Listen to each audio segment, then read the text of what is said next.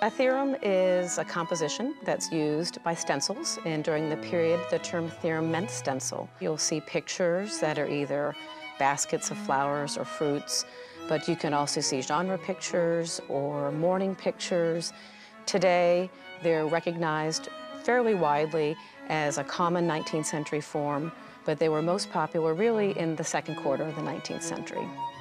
Theorems, because they mean stencil, can be created on any type of form, but most often they're on a cotton velvet. Sometimes you see them also on paper. Well, we're very excited at Colonial Williamsburg to be showcasing some of our favorite theorems.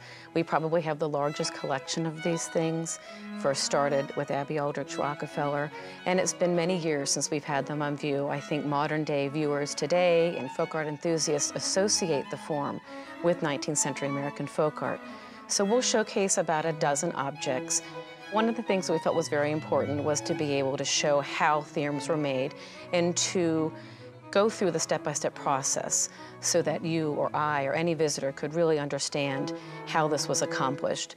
We invited Nancy Rozier, who was a nationally recognized theorem artist, and we had her go through the process step-by-step of how she would recreate these compositions.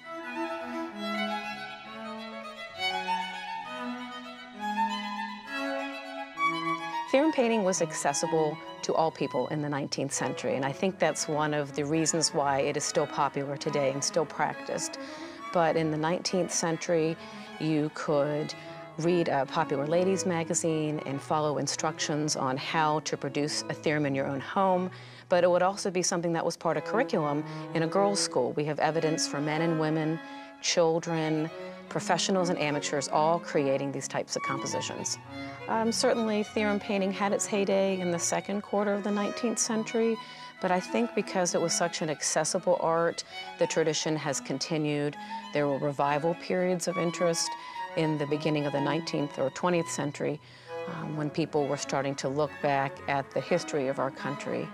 But today, people still practice and appreciate the art, and that's one of the reasons why we wanted to pull an exhibit together and share it with our visitors.